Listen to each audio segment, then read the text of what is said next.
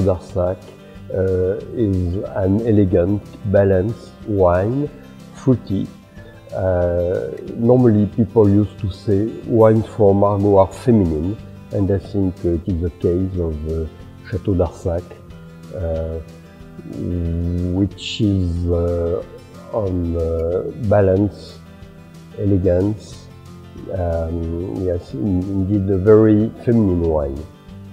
Every year, a well-known winemaker comes, normally in November, then he chooses his vines to produce 30,000 bottles, and he will follow the vines till the bottling 18 months later.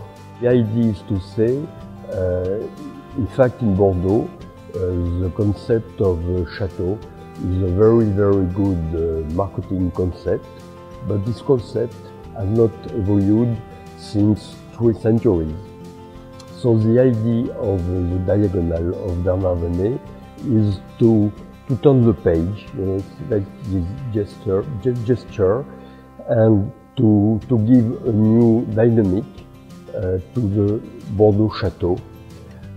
All the more the market of consumers is changing every day. I visited California in 1984, and I could see that there was a lot of business around wineries, and at the same time the chateaux were closed in Bordeaux.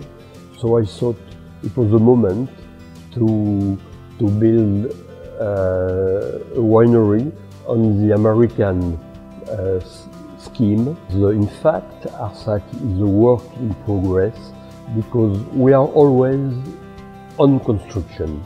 We are always trying to reach our consumers, to follow them, to follow the tendency, and that's why we are Arsac is a work in progress, always moving, always trying to